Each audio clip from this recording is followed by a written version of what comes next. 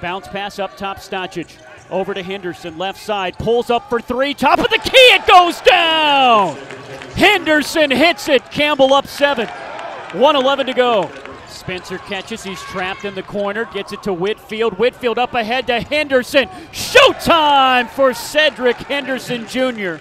The exclamation point on this one is Campbell leads 61-53 with 35 seconds to go. Preston top of the key, long three, no.